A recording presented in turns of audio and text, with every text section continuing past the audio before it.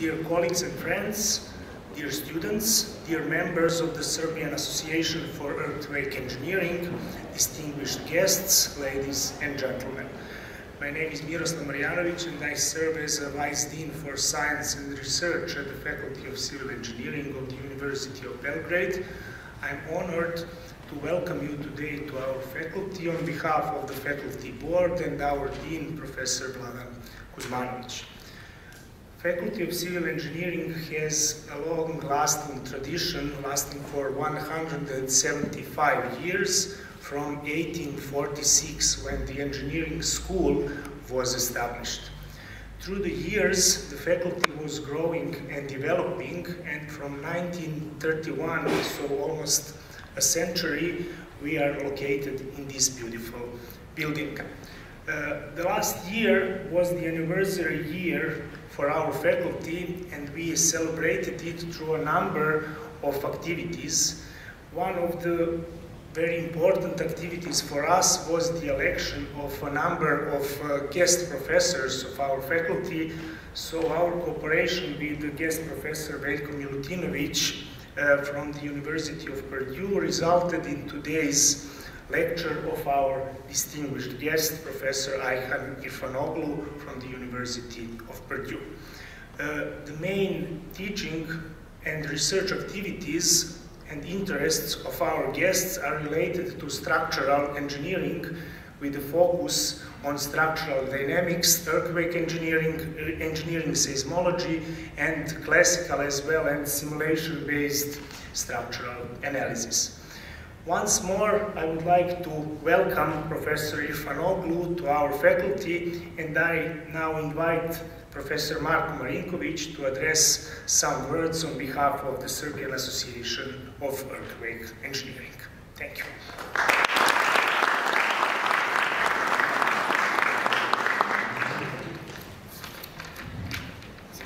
Poštovani svima, I'm glad that you took your time to come here and hear something new, something that maybe you already know, but in a different way, and to learn something and improve your knowledge and skills in the field of structural engineering, but also earthquake engineering.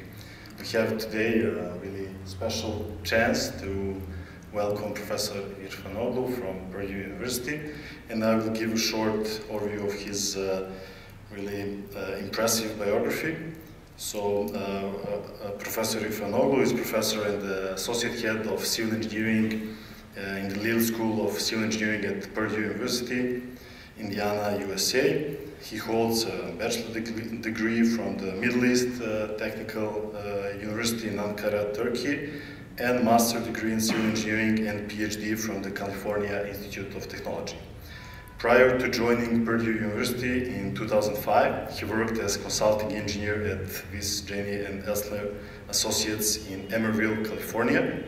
His main teaching and research interests are related to structural engineering with focus on structural dynamics, earthquake engineering, seismology, and classical as well as simulation-based structural analysis. Starting with 1994 Northridge, California earthquake, he participated in several reconnaissance earthquakes from Turkey, Haiti, Taiwan, Mexico, and so on. He is the member of the American Concrete Institute Disaster Reconnaissance Committee and the member of the Secretary of the Simplified Design of Concrete Buildings Committee. He is also a member of the Earthquake Engineering Association of Turkey, Earthquake Engineering Research Institute in USA, Seismological Society of America, and American Society of Civil Engineers. Dr. Irfanoglu is associate editor of the ASCE Journal of Performance of Constructed Facilities and the Frontiers in Built Environment Earthquake Engineering.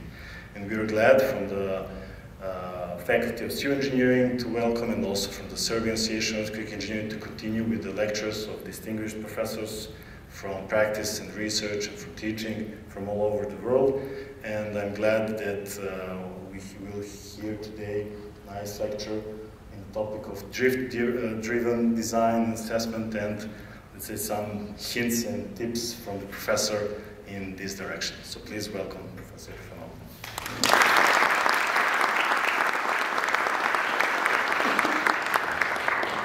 Thank you very much, Professor Marinkovic. And I would like to start by saying first, I'm most pleased to be here. It's an honor to be here.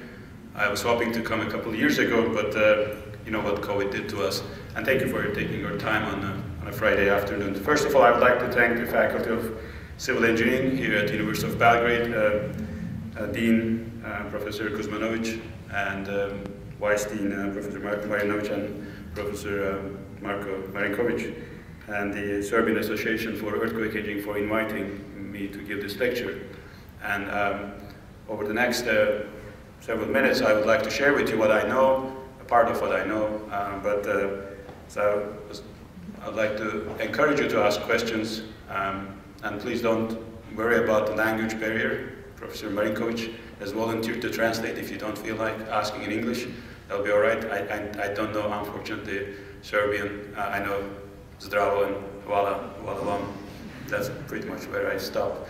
But maybe next time I'll improve a bit better. So I would like to, before I start, I'd like to acknowledge colleagues that mentored me and helped me, and as well as several slides that you will see shared. One of them is Professor Sozin, lead mentor, and I will show a little bit more about him and other colleagues. Now, you will hear Professor Sozin, who comes from a school of thought of Hardy-Cross, of the moment distribution method, and Nate Newmark of the Newmark's beta method, if you are familiar with it in structural dynamics. He comes from that, and unfortunately we lost him in 2018. He was a wonderful teacher, and I had the great pleasure of working with him for several years. And over his, late in his lifetime, he published a couple of books. One at the more intro to structural analysis, and more like a beginning of structural mechanics and structural analysis, understanding structures. And the second book is on the reinforced concrete, the principles of reinforced concrete design. I highly recommend you, if you are into particularly reinforced concrete design, the second one, because it looks at things from a point of view of behavior. Now, all of his, before he retired, he had retired in 2016, and before he retired we asked him to share with us the notes and the books and references he prefers, and he gave us about 400 papers and other things, and not really from him, from other colleagues. All of those papers, all of those references are uploaded, scanned, uploaded to this website down there. If you search Google for Mete Sozin Digital Library, they'll be available. Everything's available in the PDF. Now, at the time of his passing, we were writing a book with him, with Dr. Pujol, Santiago Pujol. Unfortunately, after at about third chapter, that's when we lost him. So we decided to honor the promise, and we gathered the drafts and then added some other additional work from his past work with his students. He always gave credit to his students, he never took credit. And then we also added his class notes and published the book just recently. There's a copy of it with Professor Marinkovic. So if you in the audience, the students, if you're interested in having a look at it, I'm sure he would be delighted to share with you. And I think there will be a copy with Goran Miltunovic, who is one of your undergraduates here. By the way, Goran represented University of Belgrade at Purdue University very honorably, and we are most impressed. So based on that one data that we have, I can tell you that you have an excellent program here. And I think Goran could share the book with professionals if need be. Now, without further, I think we are all familiar with the fact that the world has many hazards, natural or otherwise, and one of them is the earthquake hazard. And if we focus more on our neighborhood here, obviously we are at major hazards. The numbers are not that important, but the more red the color looks, the darker it looks, the more hazardous, or the seismologists tell us that we are more at risk of experiencing high intensity ground shaking. So in this setting, I want to share with you how earthquake engineers approach design to some extent, and what are the key issues. Now there are two major goals in seismic design of buildings. The first one, and ultimately the most important one, is to protect the occupants. You do not want your structure to collapse. You do not want to lose elevation of your floors. Life safety is utmost importance. You may lose everything else, but not life. Now, this happens, unfortunately, at every earthquake, more or less, intense shaking, and some of them cost many, many lives. Now, this is the first objective. I'll tell you what we need to do about this. The second objective is we need to protect the investment. So your structure might not have collapsed, but it might have lost value totally. You have to abandon the structure practically, or it will cost you so much that you wished you had spent the money up front, perhaps a fraction of it. So what to do? To protect again, the occupants, we need to make sure that there's no instability, displacement, induced instabilities. And to do that, we need to do ductile design, whether it's reinforced concrete or structural steel design. You need to design the detail of your structure such that it could take a lot of large deformations without falling apart. At the end, and if you have that, you may see some signs of what we call damage or evidence of inelastic behavior, but your structure will be fine. That's really the goal. By the way, it's very important also to pay attention to the architectural details, which I'm not going to go into in this presentation, but you need to make sure that the structure that you design is the structure that is built, not with architectural features that changes the character of your structure, such that your columns are, for example, are kept from moving, flexing freely. You will be actually, you could have a very different structure. Now, to protect the investment, as you remember from that photo perhaps, you should avoid the distortions in your structure as much as possible. You need to limit the story distortions. To what level? It actually turns out the level typically not what we design for, typically to 2% of the story height. That's typical design. It's actually the architectural limit. You should not lose your architectural walls, infill walls, because if you do that, the cost will be prohibitively high. How do you do that? Well, you proportion your structures and the structural elements that provide this lateral resistance or stiffness such that the distortion is limited. And I'll tell you how you could try this thing, because it looks like, well, where am I going to start? But before I start, I want to give you a very brief history of the earthquake engineering. Perhaps some of the things we do now, where are the roots of it? Well, the professional, if you will, the earthquake engineering really started after the 1908 Messina earthquake in Italy. There was a commission formed after the earthquake. Some buildings survived and some buildings did not, to figure out what made them survive. So the commission looked at these mostly masonry buildings actually, with slabs and other elements, and found out that, well, we know what's happening dynamically, but it will be too much for the engineers or who would be designing these structures. So let's imagine that rather than we are dealing with the dynamic distortion movement at the base, we'll tell them, the ones that survived, how much lateral force they can take. They found that it's about 10%. A little over perhaps 10% of the weight applied, about 12%. So they said, well, if you design a building, imagine that you calculate estimate the weight of the building and apply it laterally to your structure. And if your structure looks like it can take that load, it should be good. 10% of the weight. Well, that 10% of the weight, the idea is coming, of course, even though they know that it is an acceleration or dynamic response, they said, we'll just go with the load. Let's forget the dynamics too much for the engineers. Now, then came 1933. So there were several years. This is 1933. I don't know if you knew it, but that was the first year we had a record of a strong ground motion. Turns out from Los Angeles, Long Beach earthquake. All of a sudden, we had more information. their increased interest. That time, the same year, 1933, Westergaard, who was a colleague of Hardy Cross and advisor to Nate Newmark, published a couple of books, papers, 1 page and half a page actually, 2 papers in the United States. And he said, hey, we should look at this in terms of velocity. He didn't say not acceleration, but he said, let's look at it in terms of velocity because it relates to energy and other things. And then at the same time, the same year, he published another paper on how earthquake distortions propagate in structures. And I'll just show you this, that a distortion comes at the base.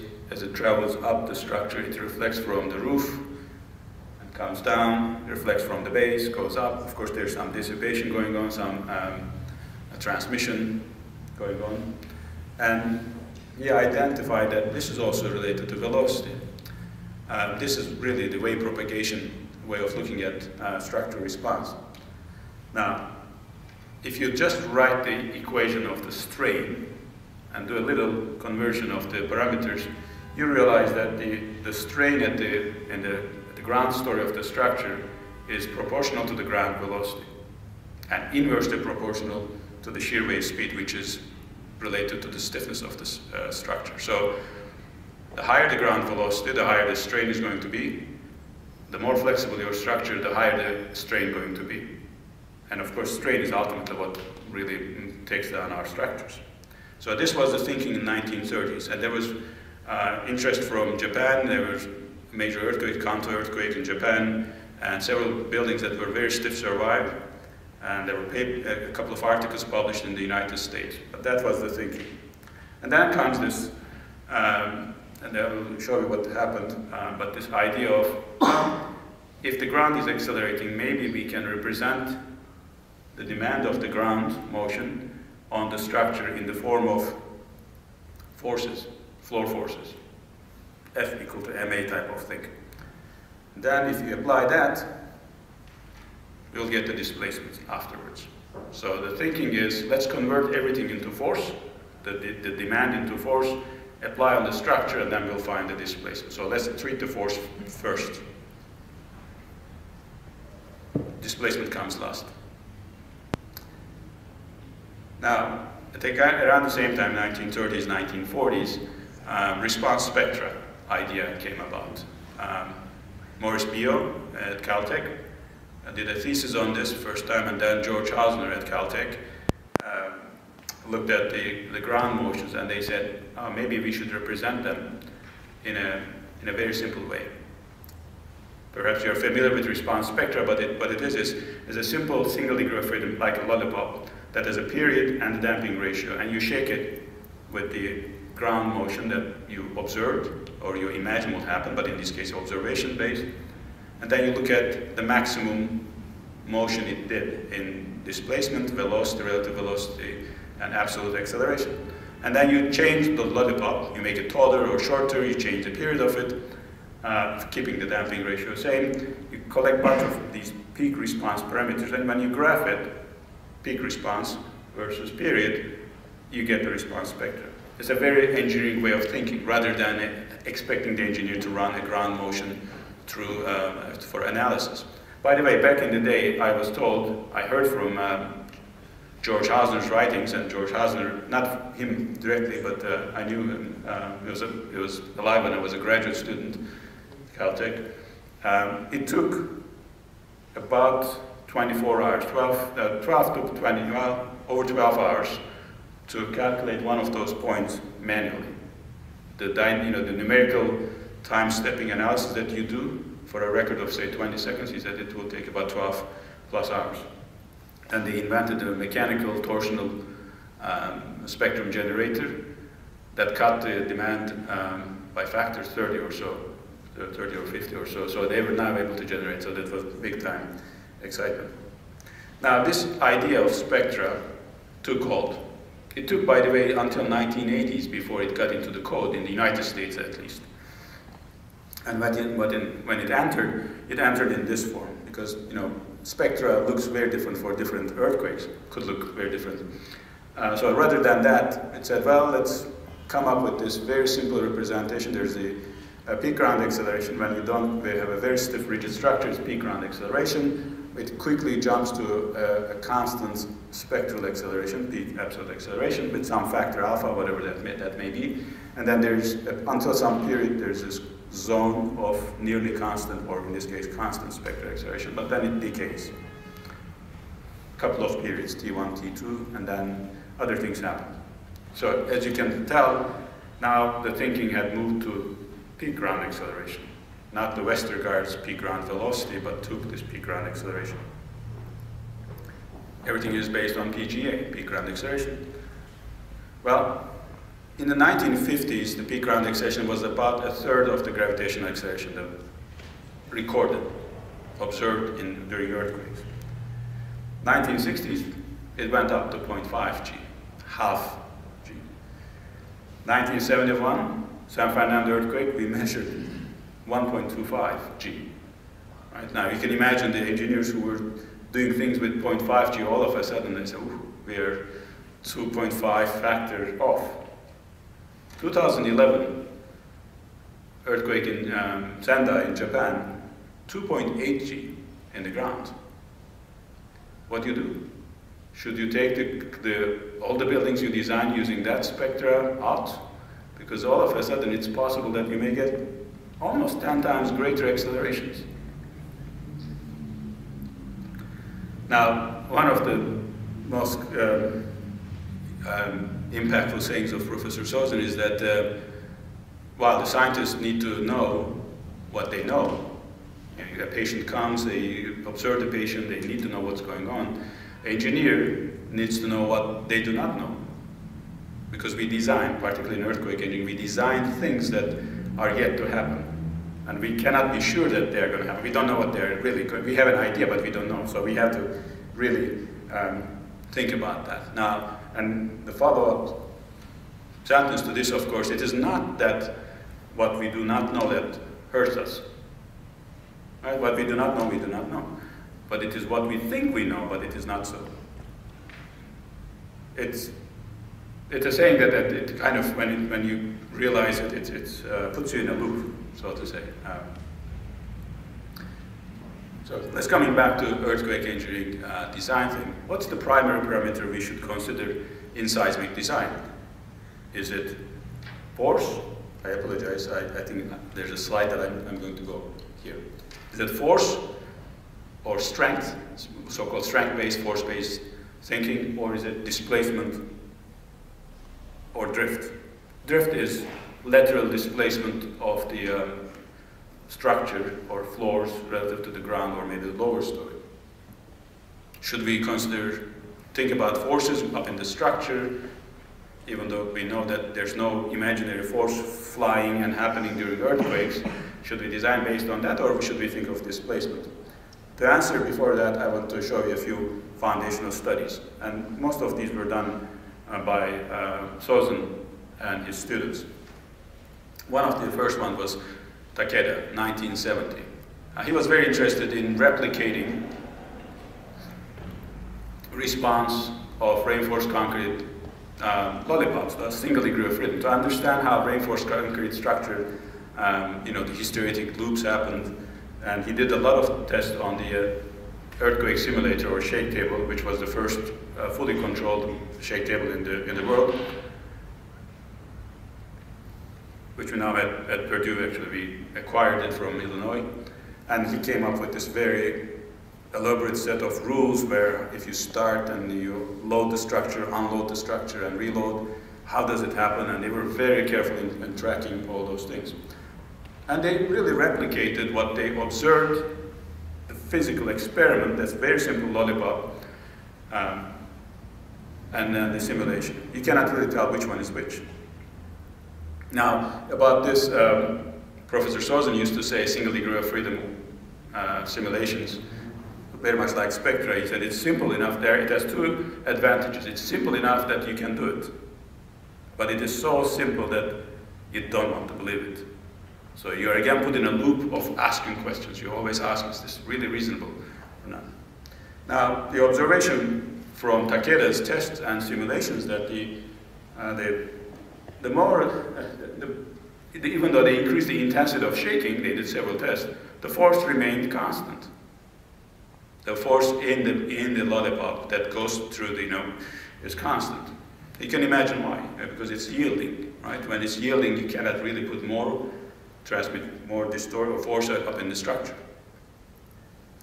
While doing so, the drift increased more or less linearly. So they doubled in intensity, whatever that intensity may be. I'll show you what it is. They showed that the drift was doubled, while the force stayed constant. Now, today to us, it may look obvious perhaps, but when you're doing into heat of the thing and you have an objective, right? Even though they made the observations, they stayed with this one.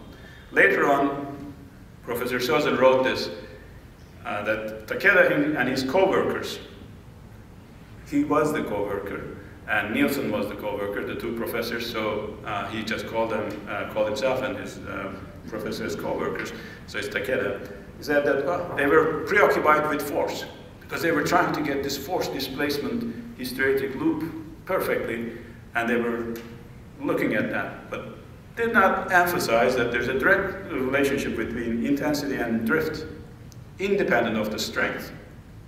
Right? If the force is staying constant, no matter what you do, pretty much once it's going inelastic, strength is irrelevant. That was 1970. 1979, another student, Haluk Chechen, did a series of experiments. A 10-story scaled structure. Not a, just a, by the way, the tests are the test of ideas, not test of structures, really. He had two of these, twins, pretty much. He took one of them, he shook the building a few times, once and twice, kind of almost yielded, and he set it aside. He took the other one, shook it once, increased the intensity, shook it again, yielded, did the yield again the third time, fourth time, bigger, higher intensity, did it 6 times. So when you look at the structures after shaken twice and shaken 6 times, the damage state, if you will, were very different. And then they shook them with the same intensity, highest intensity ground motion. So you started the last motion, 2 different structures, really in the state of damage. And here's the response that he saw. It's very difficult to tell the difference, right? If the peak displacements were the same. Yeah, you may say that there's something changing with the frequency, the period of tear, but in design, you look at the peak response, peak demands, right? So, started, born the same way, went through different history, if you will. At the end, when they were shaken by the same motion, they had the same response. Now, at about the same time, Dan Abrams, another student of Sozen, did a different series of tests. Similar frame, but there was a core wall in the middle. A wall, structural wall, I should say core wall, structural wall. What was different about this, in one experiment was heavily reinforced. These are longitudinal reinforcement as cut. And the second one is rather lightly reinforced. The gross dimensions of it, of the wall, are identical. Shook them with the same ground motion, and here's the response. If you look at the peak response, they're the same. So strength didn't matter. Assuming, of course, you have some reasonable strength, which you typically get for gravity design. So, is it the force? Is it the drift? Which one is important? Well, about strength, what Sozen wrote, Professor Sozen wrote, says, look, the structure generates the forces it can. It is not loaded, but it loads itself. The stronger it is, the larger the loads that develop. And most importantly, it's not the engineer. It's not the structure, but not the earthquake. The engineer is the one who determines the magnitude of the forces. In earthquake engineering, displacement, distortion comes before force. Distortions create the forces, not the forces that we imagine laterally applied creates the displacements. So you should be able to design your structure to whichever way you want it to behave. That's something actually is missing in the design. The design says do this, do that. You're okay, you're off the hook. But if you're designing a structure, it's your baby. You better know how the baby is going to behave when it grows up, right? And you may as well also know maybe it will die.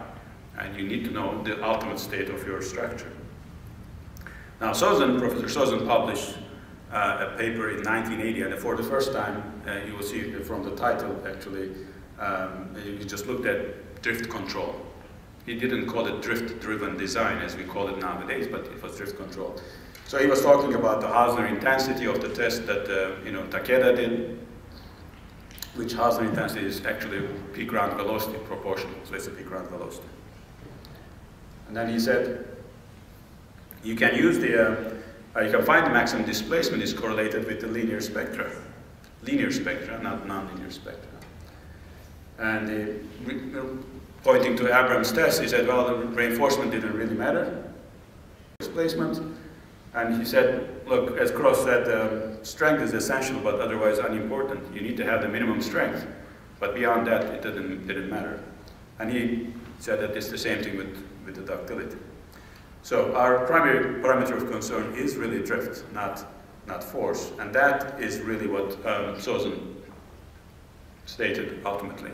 We need to think about displacement first rather than forces and the strength. But it feels like, well, how are we going to do this thing? I'll show you. Now, 1984, a few years later, Shimazaki did some simulations, and another student of Sozin. They wanted to see the effect of what we call the hysteretic behavior. The inelastic, in the first one is elastoplastic hysteretic behavior, the second one is more typical. The fourth one, for example, is a pinch, so-called pinch due to slip in the bond. Those are the kind of things. Now, they wanted to see how it would these different structures with different hysteretic behavior is going to respond to earthquakes. Now, I'm going to look at two of these, the most typical ones, and accepted ones. And these are, by the way, are very similar to the ones that, if you read the American ASCE code, the minimum loads and design requirements, the law of the land in the United States, the commentary, which you should read, not the code part yet, just a commentary, they talk about the same thing. Here's what they found. So looking at the number 2 first, the 2 hysteretic one. I need to explain this with the graph a little bit. What you see here in the vertical axis is the ratio of a structure that had this hysteretic behavior characteristic, how much it displaced, to the displacement if we had a structure that had the same initial elastic period, that the initial elastic period of the structure, but remained elastic throughout. It didn't go inelastic. So it is a comparison of inelastic response to elastic response. If it is greater than 1, you say that inelastic went too far or higher. The horizontal axis is the strength ratio. Strength ratio is the ratio of the strength of the, in the hysteretic behavior, your element, compared to the strength the elastic element would require to remain elastic, or the maximum strength force it will develop if it remained elastic. Now there's a third parameter here. I know it's a little busy. Let me see if I can get my mouse. There's a pointer. Okay, see there. It's this ratio. T is the period of the single degree of freedom that at that elastic behavior or inelastic behavior, I'm sorry, hysteretic. And Tg is like the period that where the nearly constant acceleration switches to the nearly constant velocity, the T2 in the design spectrum, very close to that. Now, almost 5 of these graphs look very similar, maybe not this one. But what it's saying is, if the period of your structure is not too short, not in this constant acceleration region. As you change, for example, take this one, or take that one, let's say take this one. As you change the strength of your structure, as you lower the strength of your structure, say from 1, this was elastic, let that go down, to very, very small strength, only 10%, 20% of the elastic force that would be required to remain elastic, your inelastic displacement didn't change. Doesn't change. It's pretty much the same peak in elastic displacement. In the very short period, when your structure is a very short period and has very low strength, you do have an amplification when it goes inelastic. But otherwise, your inelastic response is no different than your elastic displacement. So, by the way, they observed, Shimazaki observed the same thing with the other one, the pinch one, with the slip and all sort of bond, all sort of things that complicate when you do a nonlinear dynamic analysis, for example. Pretty much the same observation. So, the observation they wrote, if you are exceeding the characteristic period, which is, again, switch between the nearly constant acceleration to nearly constant velocity. By the way, this is also this corner, the TG characteristic period of the ground is where the energy input from the ground motion starts leveling off, if you want to go and look at the details of the paper. But the hysteretic behavior doesn't matter. Hysteretic loops that probably you hear from certain camps, quarters, that it's all about hysteretic energy dissipation. It is not. It doesn't change the displacement. Now, Bonacci did later, many years later, more tests. They wanted to see more information. Really a single degree of freedom that what you look like a beam there is the controlling the stiffness, the period. We did a lot of tests, and they looked again, this time, the period of that single degree of freedom versus the ground motion dominant period, if you will, and the displacement of the single degree of freedom to the displacement of the ground, and they found that it has a very nice linear relationship. Well, there's a complicated but if you follow just a straight line, you'll be on the safe side. So there were all sorts of ideas Sozin and the students were exploring, all with the goal of estimating the drift, inelastic drift, in buildings. That's the tool that the engineer needs if you are going to do a design based on drift. Now, I will show you how you can do it. For structures up to 3 seconds or so. Because later on, it actually gets better, it simplifies. Now, about this, people would say that this is wrong, you can't do this thing. And well, if you follow the code and you estimate drifts, and then you do simulations and things, you may not also be right either. So about that, Professor Sozin used to say, if we are going to be wrong, let us be wrong the easy way. Why do we need to go through the hoops and this and that? So I'll show you how we can do it. Single degree of freedom, again a lollipop. And we are after peak inelastic displacement, the distortion in that single degree of freedom. In this story, if you imagine a single story building, and as it's the ground moving, the building is moving, and I want the maximum distortion my columns are going to see. Right? Now, we know from elastic theory that the spectral displacement, the peak elastic displacement, relative displacement, distortion, can be expressed in terms of pseudo-velocity. Peak relative velocity divided by the circular frequency of your system. Now that peak pseudo-velocity, or the pseudo-velocity at the period, say T1, the fundamental period of your structure, or any period, that could be expressed as the peak ground velocity scaled. And I can write the circular frequency in terms of the natural period. I get that expression. Now I guess I need to tell you what this factor is, FV. The scaling of peak ground velocity such that I'm going to get the pseudo velocity at the period I'm interested. So here's a typical, this is from Newmark, a typical spectra in a log-log scale, just to illustrate. The vertical axis is the peak relative velocity, a structure with whatever the period or frequency in this case.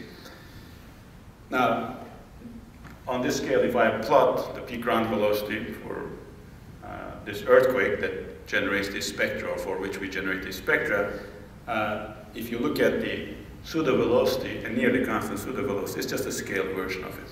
So you see this range where the velocity is not changing that much. After all, in design, we don't look at these little peaks and dimples and things like that. There's that scale of FV. And what is that FV? Again, this is well known for a long time. Newmark, when he was trying to come up with design guidelines for nuclear power plants in the 60s, early 70s in the United States, he had about 2,000 ground motions to work with. He did all these simulations, single degree of little lollipops with different damping ratios, and he looked at the response and response spectra, and he just came up with this nearly constant acceleration, nearly constant velocity regions, and nearly constant displacements, and then he compared them to the peak ground acceleration, peak ground velocity, and peak ground displacement. He found these factors. So if you look at, for example, a 2% damped single degree of freedom system, he has two tables, two sets of data. One is the median value. The other one is the, a little bit, statistically speaking, a little bit safer, mean plus one standard deviation value. So if you are looking, for example, that factor we need to scale the peak ground velocity to get the pseudo velocity for 2%. For design, it will be 2.93. Okay. If you are looking for more typical rather than for design, what an existing structure might do, you may look at a factor of 2. Okay. So if I come back to this, FV, which we said is about 3, probably we are going to be wrong anyway. Why don't we say that it's close to pi? We cancel the pi. Right? So now we have an estimation for the spectral displacement, elastic, not inelastic yet. It's peak ground velocity times the period that you are looking at or you're interested in, divided by 2. Now when Takeda, way back when, Shimazaki, when he was looking at the data, when he wanted to organize the data, he realized that instead of an elastic period, if he used a period square root 2 times than the elastic period, the data looked better, kind of related better, correlated better. So if you add the square root 2, now we are getting what we call the spectral displacement based on velocity in the inelastic response, or for design purposes. That square root 2, of course, cancels square root 2 square root 2 in the denominator, so you get the answer.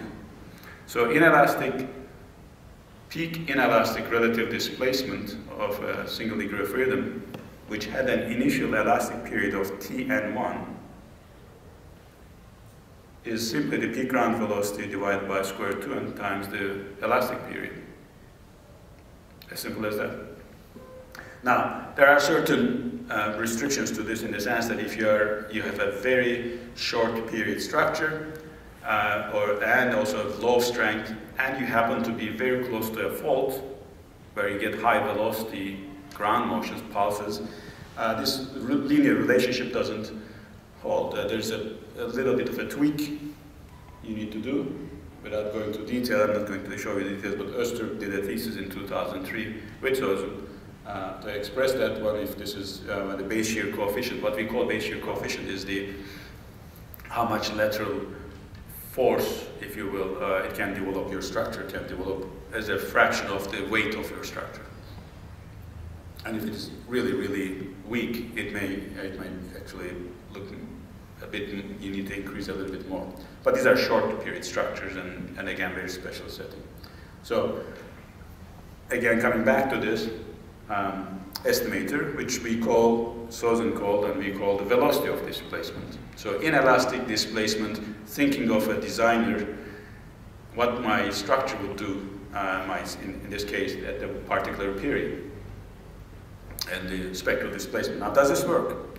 Obviously, you have to ask, does this work for different earthquakes? We need to look. So here's an earthquake, very typical, used El Centro earthquake. The two horizontal directions, the spectra generated for 2% of the critical damping, so the 2% damping ratio versus period. Okay. This is elastic. Right away, can do. Here's the plot.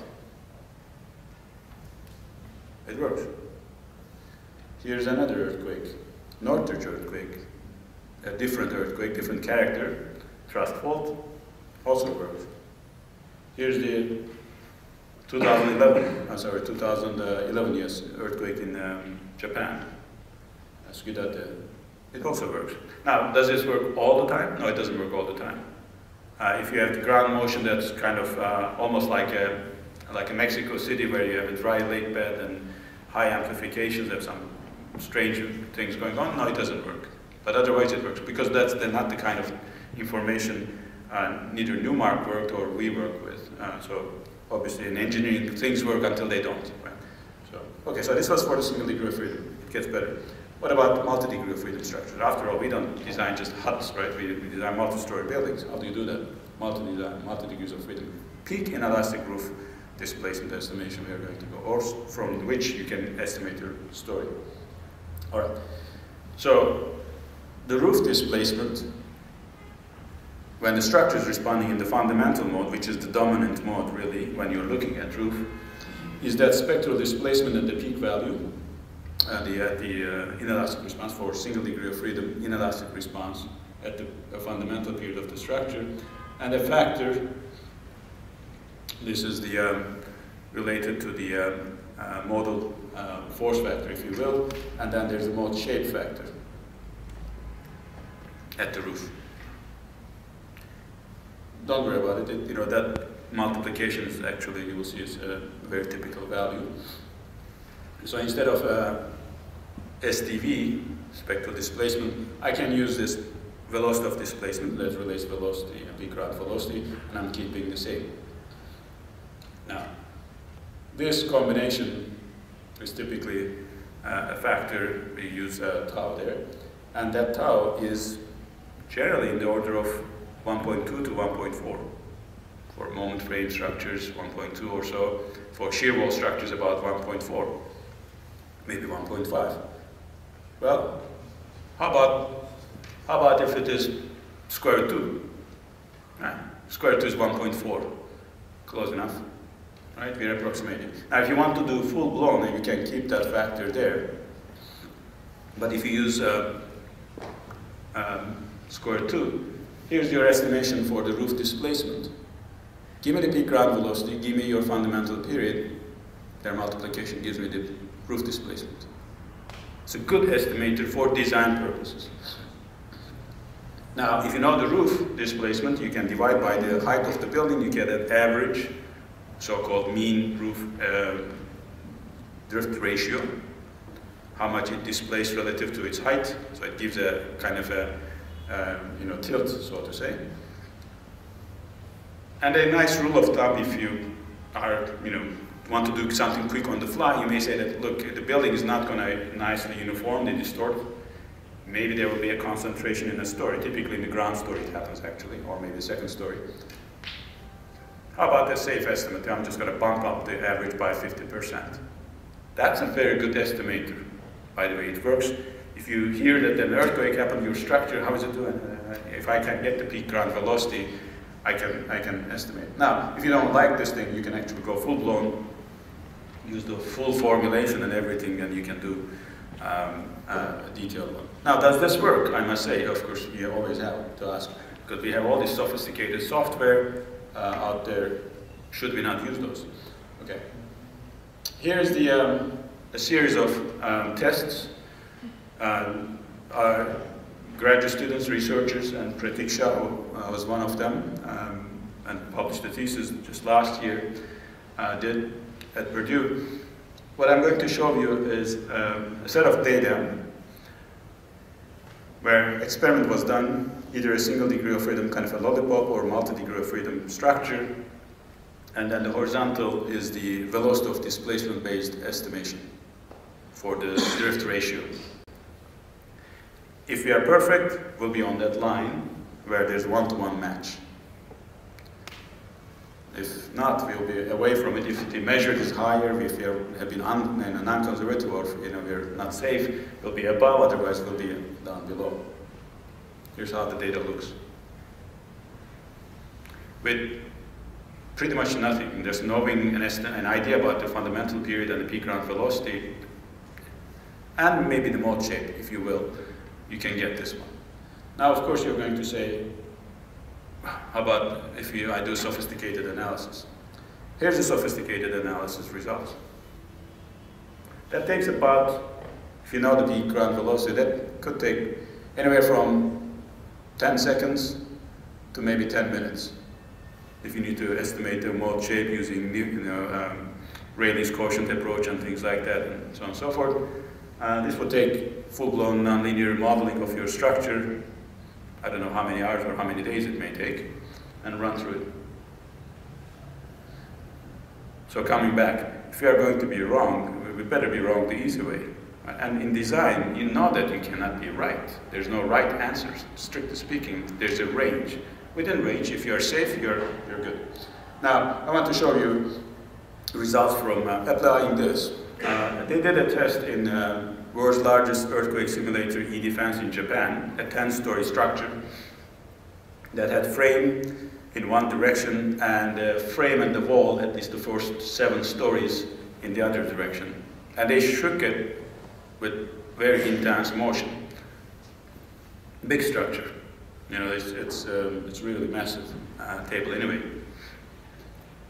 Here is a typical floor, 14 meters by 10 meters roughly. We have the data for scale, the columns and everything. And you can go through an exercise of Rayleigh's quotient, for example, to find an estimation for how much, what's the fundamental period in the frame direction, about 2/3 of a second, and the dual structure, which is the frame and the wall structure, about half a second, a bit stiffer. Okay. Here's the base motion, acceleration. He said, how about the velocity? Give us the velocity too. So somebody integrated, they said, it's about very intense displacement, velocities, by the way. In general, we design something for 30 to 60 centimeters per second on average, even though code doesn't say that you can apply this technique and inverse analysis, so to say. Okay, so good. We're going to apply velocity of displacement-based estimation. Now we're going to use the mode shape factor, by the way, and as well as the so the factor tau will be the whatever we estimated during our analysis from Rayleigh's quotient. This is for design purposes with higher scaling factor. Now, if I'm doing an estimation, I may also have a, I said I don't want to go mean plus 1 standard deviation. I want to be in the median ballpark. That turns out that's another factor squared 2, so rather than square 2 in the denominator, it's just 2 in the denominator. Okay. So the tau factor in the frame direction turns out to be about 1.2, as we were thinking. We picked the 90 centimeters, and for the median, it's slightly less. 30. We estimate that the displacement should be somewhere between 50 to 35 centimeters. If I'm designing, I'm going to design it for 50 centimeters. I'm estimating it could be 50. I could still be wrong. We have that feeling. We could always be wrong. You should always have that feeling as an engineer anyway. So 35 to 50. It's a dual system. The tau factor is closer to 1.4, so 1.35. I'm using, by the way, the large peak ground velocity, the maximum peak ground velocity, and the half a second fundamental period. So that's for design purposes. For estimation, maybe 30. So 30 to 40. Here's how the structure responded.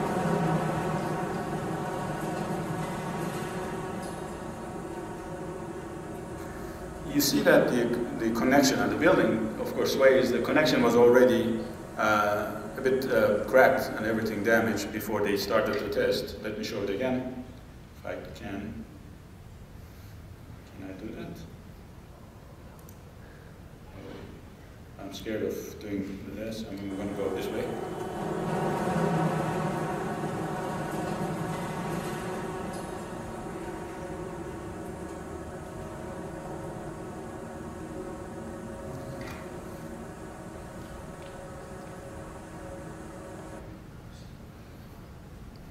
It stood up.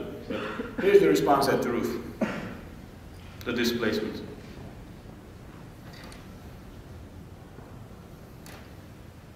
Part 46, 32. You remember how we estimated? We were guessing 35 to 50, 30 to 40. Not bad. Not bad for such a simple estimation for a thing. You can apply this to a different light. Actually, we did apply this in Mexico City in 2018 when they were telling us the ground motion at the base. They have instrumented several buildings, and we were telling them literally on the fly. We were going with, 40-story building. Probably your period is about 4 seconds or so. If it's a moment frame, it's maybe 2 seconds, 3 seconds. If it's a shear wall building and a big run, boom, boom, boom. And we were matching their observations on the fly. You can do this almost in real time. Again, it may not always work, but in this particular setting, even for Mexico City, it worked. Now, is this applied all the time? Well, they did actually in this test in Japan. They changed the ground motion intensity. They doubled it, tripled it. And the line that you're seeing, there's a linear relationship. So they were observing what SUZI was observed almost 50 years ago, 40 years ago, and in a smaller scale. And by the way, this is for the world. So it all comes from that, the one that's yellow, which we call the velocity of displacement. Now, if it is not too late, I want to show you one application, not an application of this, but the idea, this drift. And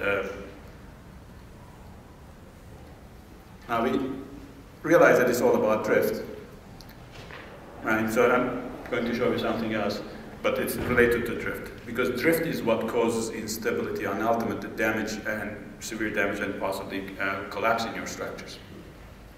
So if we can control drift by making our structures stiff, balancing it, if you will, proportioning our elements, we will keep the damage small. Probability of local failure is small, and then we'll be okay. Now, so here's an application of it. Rather interesting. In the background is the application, is the mine. Ranking low-rise buildings invulnerable to earthquakes. Say you're an engineer, and you are told that find the ones that are no good and fix them. What do? You go one by one, analyze each structure, perhaps, right? Or if you have, say, a dozen buildings, maybe you can do that. Or if maybe a few dozens, you can do that. How about for a city? This is Nepal. Probably you say, I can't do it by myself. I need an army of engineers to help me do this, right? Because in our minds, we will say, I'm going to go one by one, assess every single building, and bad apples on this side, good apples on this side. Right? That's what. If you do that, you will realize very quickly that you have a huge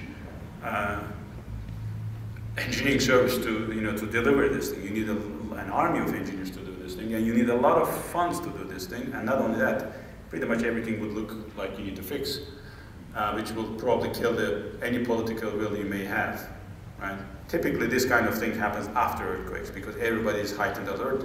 For a few months, everybody is saying, we are going to go and fix our buildings. It'll be good. We are ready for the next one.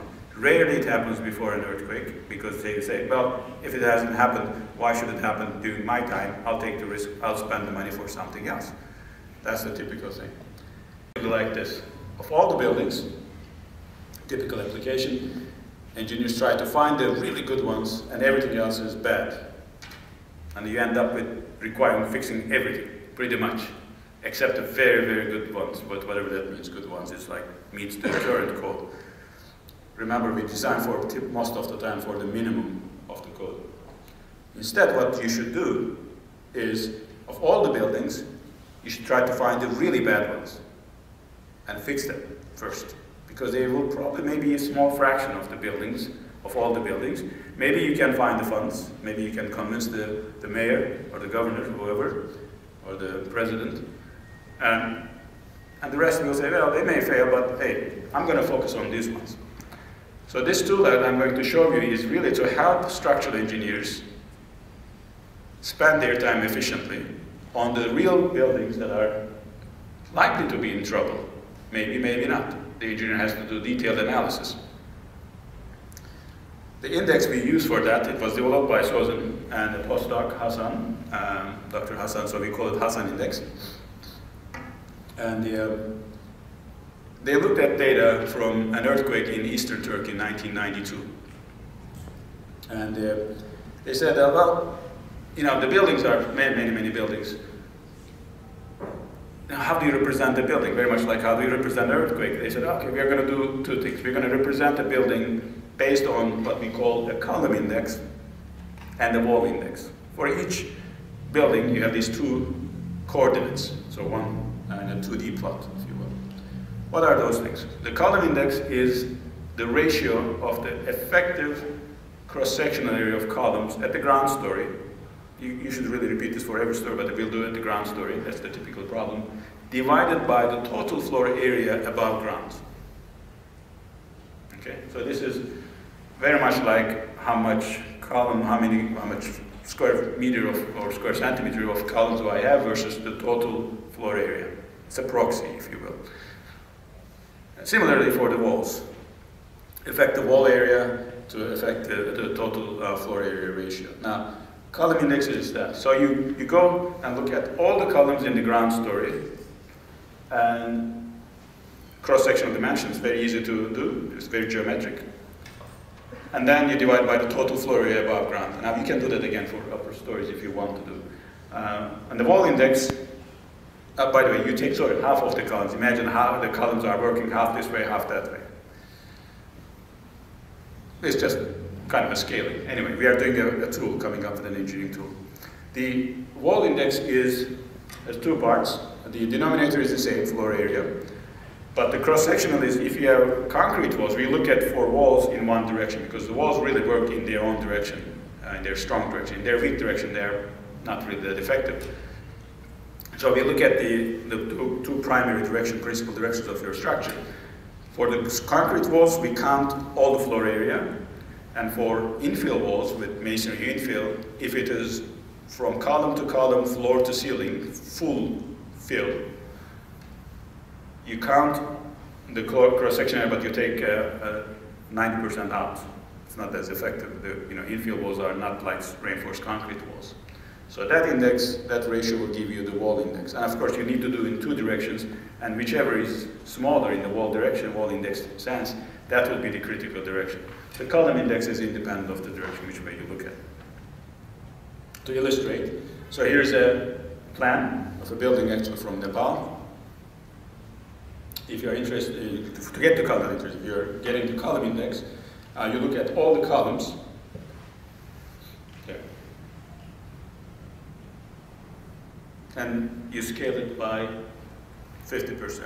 Right? So I count all these, measure, and they're typical dimensions anyway, so you can do this fairly quickly. Now if you're doing walls,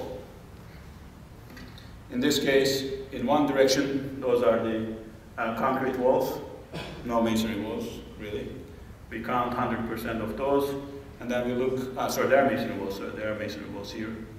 The ones in yellow, we count only 1/10 of that area, and their sum will be the wall index in that direction. But it turns out that in this structure, in the other direction, is much weaker, if you will, in the wall index sense, much fewer walls. That's for each building you have a column index and a wall index. Okay, just a tape measure, you can do this. Then you want to relate, of course, these individual buildings to the damage state. Now, you may say that, well, they haven't seen an earthquake. Well, that's the thing. We are going to calibrate this index, Hassan index, to the buildings, to the damage, or the structures, not necessarily damage, structures that had seen an earthquake. So it could be light structural damage, nothing really flexural, moderate, maybe some hairline cracks and spalling, a little wider than hairline and spalling of concrete. No collapse, no local collapse either. Structural failure, no instability, or severe. It could be a local structure failure or collapse, partial or total collapse. So that's the part we are going to be interested in. Now, we calibrate this index. It started in 1992, but with many earthquakes, we go out in the field and we look at we sometimes sketch the floor plan and we take pictures and everything and we look at the damage state. Now, this has been done for many earthquakes all around the world. It started in Turkey, but then Peru, Pisco, went on in China, Haiti. We have a lot of data from Haiti, 160 buildings, Nepal, Taiwan, Ecuador, South Korea, all over the world. Buildings that are designed by different engineers, built by different people, and designed for using different codes. I mean, you can imagine the variety, diversity of the possible outcomes, right? We have data from over 1,100 buildings. Some of them we have even the computer models the engineer used. Some of them we have nothing, we have to sketch ourselves. Now, all that information, by the way, is public. We share everything, all the papers, all the theses that come out of this. It's the datacenter.hub.org. You can go and download the information. Again, Excel files, the photos, the reports, the field notes, everything is there. So, how does it look? I'm going to plot buildings on this grid, the column index versus wall index. Okay, percent because it's the numbers come out pretty small actually. Effective cross-sectional area divided by the total floor area. We'll start with Erzincan, the 1992 earthquake. This was a magnitude 6.7 strike slip earthquake within 20 kilometers of the city where this data came from. Here are the buildings that had seen light damage, flexure. Okay, yeah, it's kind of spread around, but we have some information. Here are the buildings that had seen moderate damage. Some spalling and beginning of certain things. And here are the buildings with severe damage, the little red ones, and the ones that collapsed. Now, Sozin added a couple more data points from his observations from Skopje, 1963. That was the first earthquake he did the reconnaissance, and also from 1971 San Fernando earthquake. So those two data points are there. Now, when you look at this data, you may see a few things.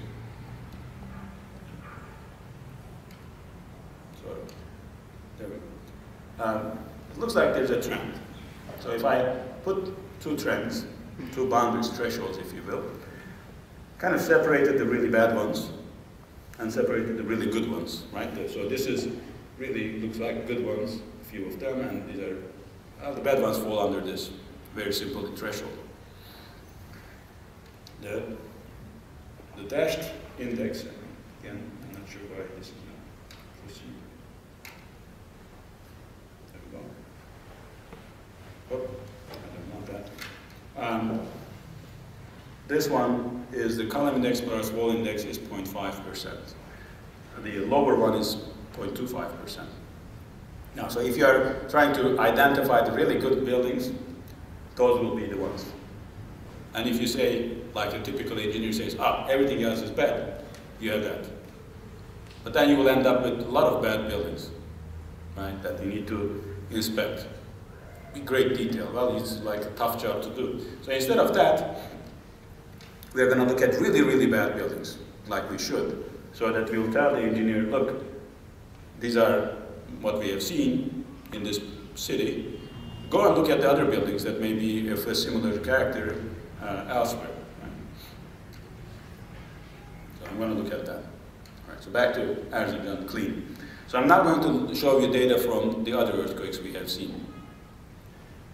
Next one is the Düzce earthquake. It looks like a mess, perhaps, but you can perhaps tell that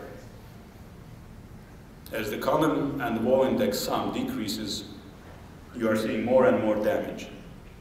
You are seeing some buildings that are probably moderate damage or even light damage. Now, there's the story that just because you're building there, didn't see damage doesn't mean that it's a good building. Maybe it was a lucky building. And it's like they say that when a soldier comes back from the war safe, doesn't mean that the soldier was bulletproof. Maybe the soldier was lucky. Right? It's possible. This is 2003 earthquake, bingo. Here's from Peru, from Manchuan, China, from Haiti, a lot of data points, from Nepal, a lot of data points again, but you're seeing that they're all there, the bad ones. From Taiwan, Ecuador, and last is South Korea. Now, I'm going to show you all of them, step by step. Here's all the data from all the earthquakes, different countries, you imagine. All the light damage buildings. Here's the ones with moderate damage, and the ones with severe damage. Now, some of them seem to be spilling over the threshold. We agree. I mean, if you go to this higher threshold, again, remember, you end up with a problem that is intangible. You can't, infeasible to fix, or you cannot do and inspect and fix all these buildings. You cannot do. You have to sort them in vulnerability, so you can start from the really bad ones and then do what you can do best. So, based on that, I have a few observations. Observation 1. Turns out that of all the red points there, 3/4 of them are below that first threshold. So we are going to miss some of the really bad ones, but we are going to capture 3/4 of them. Observation 2 is if you look at all the buildings under that threshold, of every 2 buildings, and say I'm going to inspect those ones, and we are going to, by the way, these are from observation, but now we're going to project it for structures that are yet to see earthquakes, intense earthquakes. If I look at those buildings, out of 2 buildings, one of them would be damaged. If what we had observed in many, many countries, in many earthquakes, different fault structure, different design of construction, one of them will get damaged, or at least probabilistically speaking. Again, it's not a detailed probabilistic, this is an engineering approach. Or if I take the reverse thing is, if I fix those buildings, even without looking at them in detail, I should, but if I don't look at them, by fixing 2 buildings, I will be saving one and maybe improving one, which might have been lucky to begin with. That way, this way of thinking, by the way, it takes about 20 to 30 minutes, depending on the complex. If it's really complex structure, footprint, you may spend more time, but even a high school student can do, right, with a tape measure, and you just take measurements, and we can collect this data. It's very, very simple. You can actually identify the really vulnerable buildings and then help the people.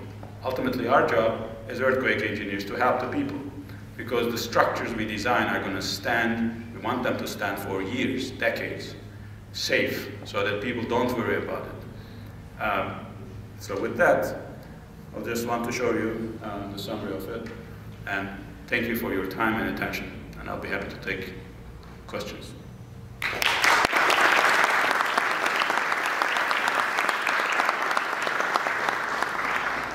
And again, you can ask in English or in Serbian.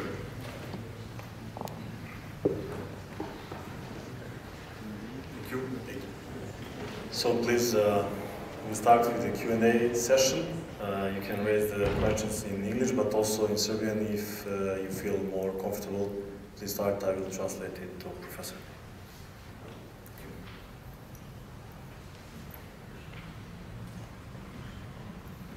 Somebody has to start. I will start. All right. Just to, let's say, spin the wheel. So here you show us this simple way, or the way based on the drift design or determination of the drift into the direction of designing the structural components of the building, or the building itself. It's load-bearing. But did you perform some studies into the direction of non-structural components? Because We know that today it happened that the damage in the earthquakes of the non-structural components takes more costs, sometimes even lives, Yes. by falling and damaging failure in the structure, especially in commercial buildings, also hospitals, even more, and hotels, so on. So did you perform any studies For the non-structural? for non-structural components with this drift-based, this simple, let's call it drift-based design, and or if you would have any clue what would be the result in that direction? So two things to, thank you for the question. By the way, we collected from the Hassan Index surveys, we collected damage state for the masonry walls as well. So, because typically when people build masonry walls, they build them flush to the columns, and sometimes not flush with the ceiling, so partial height, so there's captive column condition or short column condition, some people call it short column condition. We actually had that data as well, and we found in Haiti at least, when you had non-structural elements blocking your columns, for example, from freely behaving as you intended to design, flexural design, the likelihood of severe damage, which is shear failure, increased by 60%. Yeah, so there's one thing. So what to do about the non-structural elements? Well, you have to obviously connect them to the structural elements in such a way that they're not going to interfere with your structural elements, which is a difficult thing to do. But it could be done, depending on the setting. Like in Peru, they are doing now for school buildings. They used to have this code, in the code for many years, but they applied actually recently, and in 2001 there was an earthquake, Arequipa earthquake, and we had very good data. By the way, earthquakes in Peru are magnitude 8 events, and typically it's huge and everything. So what they did is they built a frame. It's very stiff. They actually increased their stiffness between the previous code and the code that was in force at that time by a factor of 5. And they, in the U.S. we say that under the design level earthquake, if your structure, can take no more than 2% drift ratio, you're good. In Peru is 0.7%, 1% or even less. What they did is they built these frames, frames and an infill wall, but they left 2.5 centimeter separation, and they filled it with elastomeric material so that there's no environment. There's no even hairline crack in these buildings. I mean, and they are used actually. These are small 2-story buildings, school buildings, but they're used as emergency centers because other buildings were damaged. So you have to be very careful with the architectural elements. First, if they interfere with your structure, the structure that you imagined and you designed is not the one that is there. So that's one thing. And then, and certainly, and you're absolutely right, actually, another student of SUZI looked at they surveyed engineers, Japanese and US engineers back in the 70s, what level of drift and how much damage they expect, or is good or bad. Turns out that engineers and architects, architectural engineers, which are the really structural engineers in Japan, they said by the time you hit 1% drift ratio, your structure is no good. Your infills will be damaged, and the expense, it will be so prohibitively high that you will not, it's meaningless that your structure looks good, but I can't use the building and I need that money. By the way, the typical cost of structural elements or the materials we use in design to the total cost of the building, including the contents, is 15–20% of the building. Now, if you have a hospital, that's actually less because the equipment that you put in the hospital is so valuable, right? They could be much less. So stiffening your structure and making it really ductile and stiff will probably increase the price by about 1%, 2% of your structure. Maybe depending on the case, it looks like more. But at the end, you get this safety and reliably in a way that it is, the economics is better not to be damaged, right? And don't live under this risk of losing everything, including your life. So that's the thing. Just to add, this to the good that maybe you have a talk with some of the members of the committee of the new Eurocode. For example, there is no fight for the drift limits, exactly for some of the non-structural components, and some drift limits are proposed even in the range of 1.4–1.5%. They will lose everything. Yeah, that's. I can show you pictures actually. Yeah, we all see it. Yeah, the test we did at the Bowman lab, by 1/4% actually. Technically we know it, but I think it's fight from the industry. But then it's correct. So there's a trade-off. Yeah. I think there's a question. I'm going to try to ask it in English. I have one question about the method that you explained at the end, where we determined the stability of the building by calculating the column index and wall index. Does the height of the building matter in that method, or is it just for low-story buildings? Yeah, this is a very good question. This actually, we use it up to 7 stories or so, typical buildings. If you go taller buildings, there could be other, higher modes come into play. This is mostly really very simplistic in that sense. And there could be some additional overturning modes. Maybe that's what you're thinking of, instability. So we use it up to 7 stories. Yeah, and we use it, by the way, professionally. I used it professionally for a U.S. State Department, American State Department. When they want to lease a property, they typically want it inspected. At least back then, when we had only the Turkish data from earthquake buildings in Turkey, we used it as a first pass very quickly. It's a half hour when you have the drawing. But you're right, it's up to 7 stories. That's why, you have to be, for taller buildings, we don't have enough data to begin with. But there are other issues with the tall buildings that this won't necessarily capture. But it might still be a good guide. Thank you. Very good question. Yes?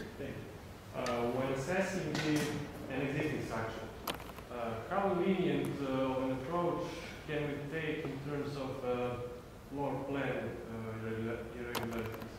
Because that's the thing that drastically complicates the analysis, let's say the traditional way. Correct. These buildings, some of them had floor plan irregularities. So everything is in here. The building you showed, the example of Japan. Calculating the column index and wall index, it was slightly irregular. Shear walls were placed on the asymmetrical. Hold on a second, let me see if I understand you correct. Are we talking about this one? Exactly. We didn't consider it. We just looked at that. Yeah, you're right. It could actually make it worse if you have torsional effects or other things. Which actually, when we are in the field, sometimes we observe things. The observation that we started doing about Haiti started after we realized that maybe this is. May there be a way to quantify how the torsionally unstable structure can be, so the analysis still, let's say. Sorry, this base of 1,000. 1,100, 1,200. Building. In this base you have irregular. We have many irregulars. We have everything. Very regular, one-story buildings too. Right. Could we, is there a way? Is there a way to include that? Could we maybe find a way to say, well, this building cannot be assessed in this simple way. We have to do a full 3D analysis in, let's say, traditional way. And this building is slightly irregular, but we can do it this way. I see. Is it possible that this may miss? Maybe go online. Yeah, is it possible this may miss? It might miss, because you may have a very awkward, everything focused here, but there's such an irregularity that you know that it's going to fail. This method will be blind to that. Right. Because it will say that, I have enough column index and wall index, I'm good, but even though it's not. So you're absolutely right. So this doesn't necessarily catch all the bad ones, but it catches the candidates. The relatively lenient approach. This is relatively lenient, but it's very simple. You have to do a trade-off. This building would require a 3D analysis if we do it the standard way. That's true. That is correct. Yes, absolutely.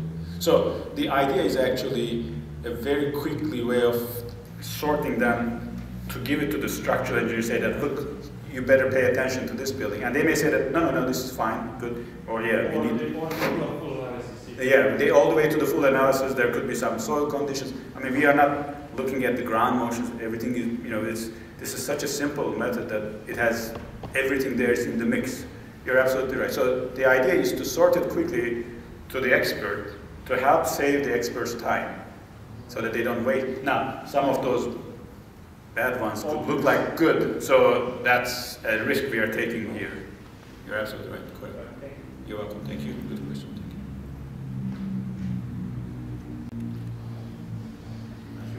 One more question, because there are long discussions or fight between the force-based design and displacement-based design, and some people would argue that force-based design gives the conservative result at the end. Of course, not always, but what would be your answer to that? Honestly, I don't know how they can say related, because when you go really in intense motion, things go inelastic. So when they mean force-based design is the R factors, the redundant, So there are researchers and also papers, and I was in Chile World Conference, and there were 2 keynotes. It was interesting. They were discussing like force-based versus displacement-based. Yeah. At the end, displacement-based won, but it was a fair fight. It was a fair, well, I mean, when you go inelastic, if I give you the force that the building experienced that went inelastic, and I ask you how much it displaced, you won't be able to tell, because it could be anywhere in that force displacement curve once it starts yielding. I mean, by the way, there are some certain elements, by the way, the non-structural elements like ceiling tiles and this and that may be sensitive to acceleration, so they might be doing something. But I don't understand how they can defend force-based when we are safety factors, additional. Oh, but those are take into account. Yeah, but those are those are modeling in their models in their mind that if they calibrate properly, it would work if they have enough information. The problem is we put displacement, the current thinking, even in the code. Even the code confesses that I couldn't find that particular code, but the code says, oh, estimating the displacement is so complicated. That's why that chapter 16 or 12 or whichever one, 21, is so elaborate and there are so many methods. Yeah, but the engineer needs to start with something, right? Once you have an idea about an initial design, you can refine it. That's the challenge. You have to help the engineer. So I think it could work, but I think it's wrong. yeah. I mean, I think displacement-based. I know it's unusual because we are so trained in the code way of thinking. Yeah. These imaginary forces pushing your structure. It's not. Your structure is displacing because of the distortions. Yeah, displacements are the real values that we can measure and see. Correct. That's true. And unfortunately, we took the path that went with force-based and acceleration and everything, but it's not. So this way, again, this is a tool, and it's not necessarily going to work all the time, but at least it will give you a good start, saying that, oh no, this is not going to work. I need to improve my structure, or stiffen it up, or something like that. Force-based design is it creates a different model in the mind that is not real. Now, models are not real, right? So it's based on calibration. But I think this one, displacement-based thinking, is closer to what really happens, at least from behavior point of view. And I think it will be helpful. Yeah. Thank you for that question. Any more questions? Yes, please. Sorry, I didn't quite get it, but is there an interference between these indexes and the magnitude of the earthquake? Good question. Let me get there. I'm sorry, I think I went the wrong way. I don't understand this.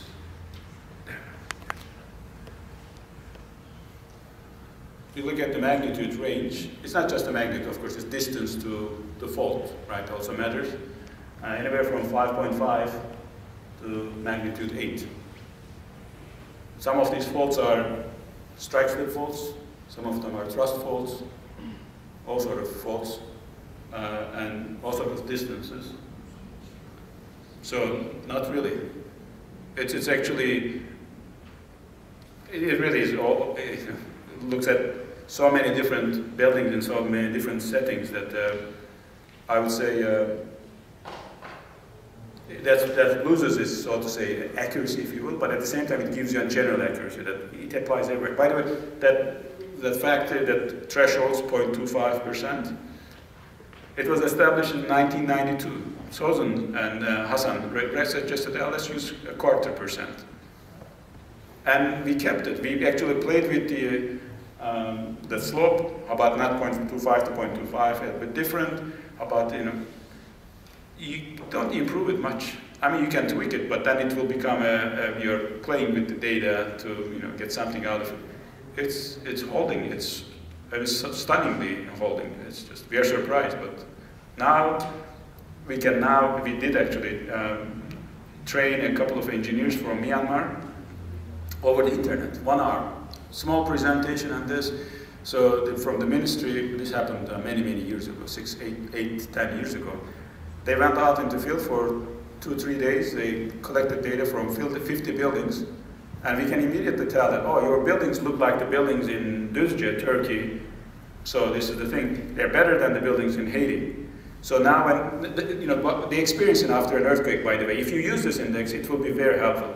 The experience is, oh, the good buildings behave nice, well, and then the poorly built buildings behave badly. Well, you don't need to go to an earthquake site to say that. That's always true.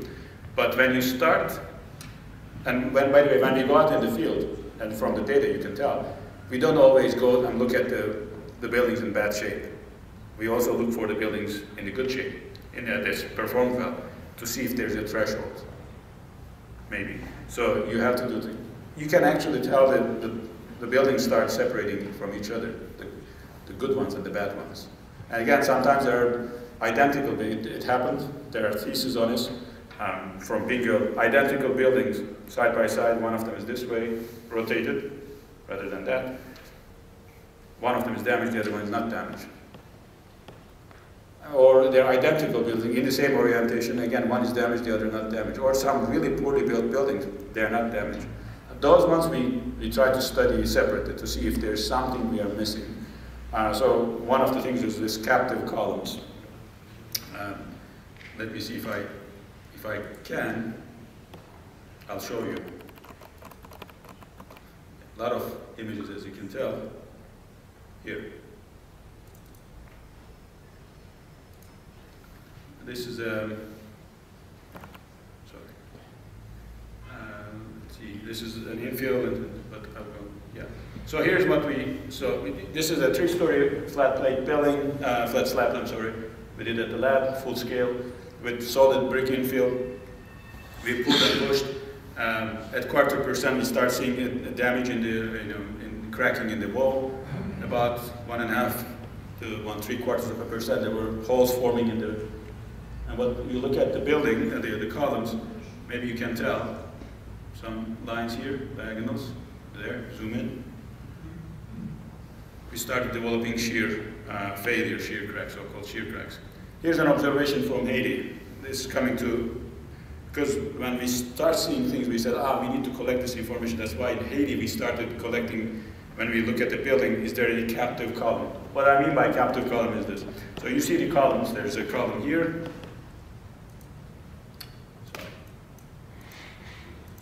There's a column here, column there, and another column here. Right? That one doesn't look good. It lost its axial load capacity. So if they were all like this, well, it's the same column, it's the same cross section, and I bet it's the same amount of reinforcement they put. It looks much better. But you see that what happened is it's restricted this infill, an architectural feature. It restricted to flex only over this short height. So even though it was trying to develop its plastic moment, MP, because of the height, the shear had to increase. So that's about 1/3 of the height or 1/4 of the height. The shear force that develops at the time of MP develops is actually 4 times if it has the one like flexible there. Now, how bad could this be? Just to show you. Here's a school building from Turkey, Eastern Turkey. They built template buildings. You see these columns there. Some of them are fake, some of them are concrete. Here's the building after the earthquake. Collapsed, lost first story. Thankfully it happened early in the morning, so there were no students in it, no kids there. Now, here's the similar template in a better soil, in the same area. And by the way, this is Professor Sozin inspecting. We're out there in the field. Look at those. Very much like it's the beginning of the failure, but thankfully ground motion stopped. So you look up, you see these cracking there. And this is a fake one, this is a real one. So here's you see the diagonal forming. It's shear failure, so it's not like, so now we are looking at, when we are surveying, we look at, is there a captive column? Yes, no. And we have this little spreadsheets, not sheets, field sheets. You just sketch on it and collect the data. And that captive column condition, very obvious, starts here. By the way, it can develop. These are hollow clay tiles, so-called. It's very brittle. It's supposedly light. Look at the captive column formation during the earthquake, dynamically developed, because it failed here, it failed there, there's a soft zone, immediately it fails there. So you have to think of these things. We have some methods, we have some research done and thesis actually written on how to consider these in whether your structure is good or bad. But this condition I can develop, by the way, even during when we have solid walls. And just to give you this is the same building I showed you before. This was a school dorm in the same earthquake in Eastern Turkey. Over 80 kids died in this building, including the teacher staying with them. And an identical structure we found elsewhere. Look at the captive columns. And nearby, this is the building that collapsed. This is a school building, another school building. I lost 4 school building, and this is the teacher's lodge. This one, no damage. Why? It had structural walls. It had shear walls. All they had was kind of shaken, and things were all over the place, but not a damage, except the parapet that the roof fell off. All the teachers came out live. All the kids died. So, you have to really consider these kind of things when you're designing. And in the United States, the structural engineer is responsible to consider all the elements, including so-called non-structural or architectural elements, interfering with the structure. So when you do the frame and the structure, and then you just give it, if somebody does something later on, of course, that's a failure of the quality control, but you should consider those things as well. And again, ultimate goal is to build safe structures so that people don't worry about their lives or well-being or livelihoods. So. Question? Yeah, please. So you showed us how this method, index method, is applied to already existing buildings. Do you perhaps use this method to observe the projects of the buildings yet to be built? Perfect question. Yes. And I will tell you because I met, in 2011 there was an earthquake in Eastern Turkey, I get to travel, and I met a student, no, not a student, a young engineer who was working for the municipality, and he told me that he's using this method. When somebody submits a report, a project to approval, he would just quickly do Hassan index and say, no, no good. Add more walls. And the walls, by the way, you get more bang for your buck from the walls than anything else. And I said, how did you find out this thing? His teacher, instructor, was at Purdue when he was a PhD student and had a class with Sozin, Professor Sozin, that he heard, and he taught his student, and his student was applying. So yes, we applied. Actually, that's exactly what, existing structures, they have those things when they are coming up with retrofit. That's almost the same thing. We say, no, no good, not enough. There are other things you need to consider in a retrofit, but absolutely, this really a tool even a city engineer could do, you know, because they don't really know, honestly. It's very, very difficult for them to visualize everything, but this is a very quick check you can do.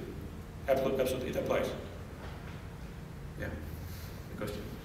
As I understand, you said that you had a condition to not observe buildings over 7 stories, I think. Yeah. Were there any more conditions when you built your sample, when observing, or were there situational, I mean random buildings?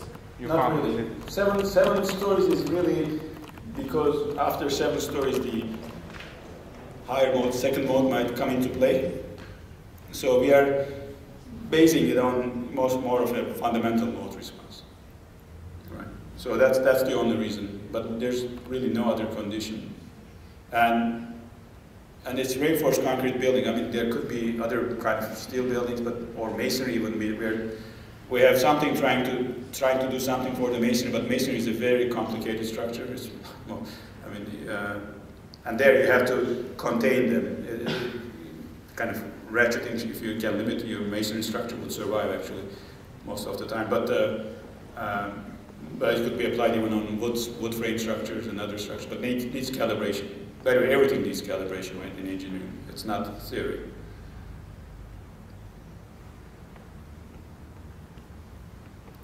Any questions? Okay. If we don't have any more questions, I would like to thank you for coming here for so far and sharing this knowledge in interesting and simple methodology, and I hope we see each other again for some new lecture to our students. I'll be delighted. Thank you very much. It's so far, but it's so close. I really feel at home here, and Professor Marinkovic had the chance to show me around. You have a beautiful city. I loved it, and as I told my wife, this is my scouting tour, so we'll come back. Definitely.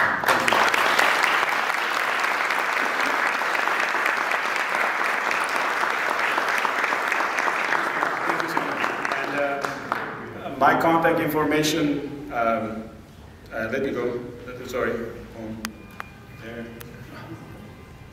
You can find. I don't know how to do this works. You contact me. Yes, correct. Or Ayhan, AYHAN at Purdue.edu. You can write to me if you can't access any of the documents, any papers, or any link, or if you have questions, please feel free to do so, and I'll be delighted to respond. Thank you very much.